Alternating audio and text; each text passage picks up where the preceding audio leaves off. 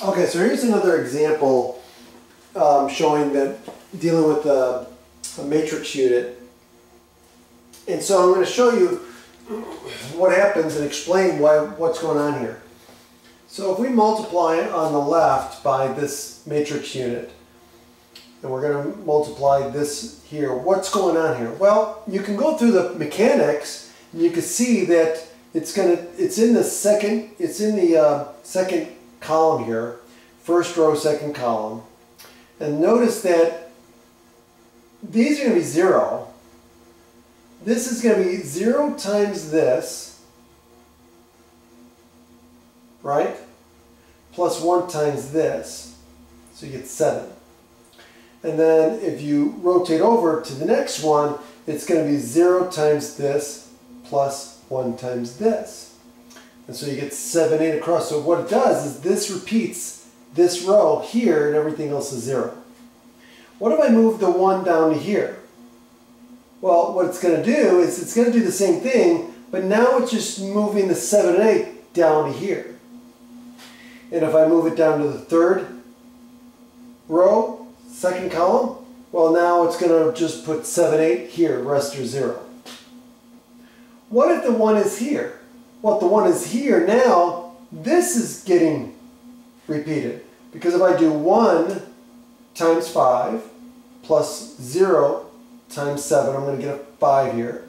And likewise, if I do 1 times 6 plus 0 times 8, I'm going to get a 6 here. So I'm going to get 5, 6 here. So if I'm in this, if the 1 is in this column, I'm going to be repeating the top row, which is 5, 6, 5, 6, 5, 6, depending on where the 1 is. Okay?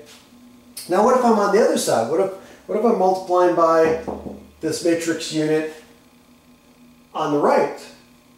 Well, now look what's happening here. Now, instead of repeating rows, it's going to repeat columns. So think about it. It's 1 times 0 plus 2 times 0 plus 3 times 0. So there you get 0. But what if I want this one, right? What about this one? Well, if I do what? That's going to be the first row, second column, right? So that's going to be 1 times 1, which is 1, right? Plus the rest are zeros. 1 times 1, which is 1, plus 2 times 0, plus 3 times 0. So you just get 1. Boom. And then what about this one? It's second row now. So it's going to be 4 times 1 plus 0, 0 plus 0. So you're basically, if it's here, you're repeating the first column here. Well, what if 1 is here? Well, now what's being repeated? Not the 1, 4, 5. What's being repeated now? Well, you can see, let's just go through the process. If I'm going through and I would say, okay, well, if this is the one being repeated, it's going to be 4 times 0. So let's do,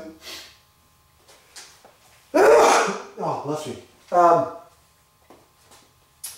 If I move the 1 here, just for example,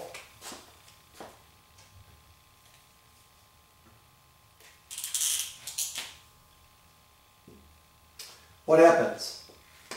Now I go through and I go what? If I do this row times this column, I'm just going to get zeros. Boom.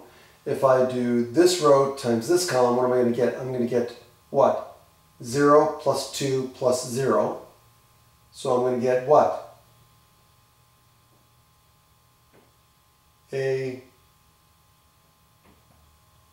Hold on, so let me just check, make sure I'm... Yeah, I'm going to get a 2 here. And now I'm going to go and start on this row. So I'm going to do this row times this column, which is just going to give me 0. And then I do this column times this row, I'm going to get a 5. Boom. So I get 2, 5. And you see where I'm going. It's going to repeat 2, 5, 8. So if I move the 1 here, it's going to repeat 1, 4, 7. If I move the 1 here, it's going to repeat 2, 5, 8. And if I put the 1 at the bottom here, it's going to give me 369 here. Now what if I go over here?